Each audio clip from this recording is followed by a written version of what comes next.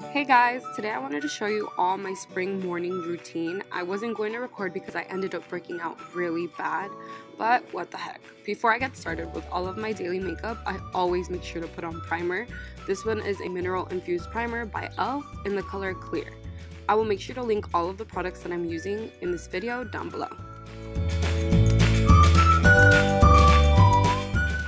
After I am done putting on primer, I usually put on my favorite foundation first. I'm actually in love with this one by Pixi. They actually have a concealer that matches the foundation as well, and I can always build my coverage if I need to cover any more blemishes, which in this case I did.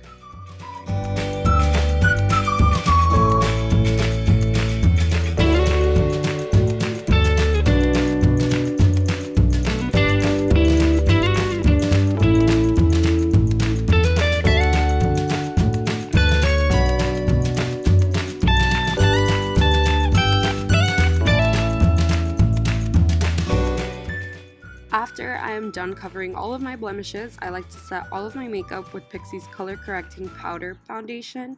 And as you can see, I am super fair skinned, so this one matched my skin perfectly. My favorite contour at the moment is my Butter Bronzer by Physicians Formula. I like to get the sides of my face and my cheekbones as well. I know I'm not the only one who does this. Also, I always keep blending, or if not, it streaks on my face a little bit. I move on to my brows. For some reason they came out looking way darker than normal. This was my first time using Pixi's Endless Brow Gel pen in the color medium brown, and it was a bit too dark. I would suggest going down a shade just because you can always build the color later on. Then I grabbed my Naked 3 palette and used the color Burnout to not leave my eyes so pale and give them a little bit of color. And then if I missed a few spots, I highlight a little more. I highlight my Cupid's bow, and on the sides of my cheek, I am using e.l.f.'s medium multicolor highlighter. Currently, I am obsessed with the Sugar Scrub Exfoliator by e.l.f. in the flavor Mint. I always exfoliate my lips before I apply lipstick.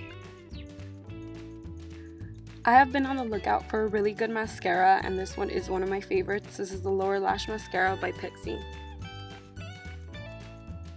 I normally just go in really quickly with a little more bronzer, and then I apply my favorite lipstick at the moment, which is by Penelope Cosmetics, and this is their shade Peace on Earth, which is also going to be linked down below. I'm a huge fan of nude lipsticks, and this one smells so good, guys.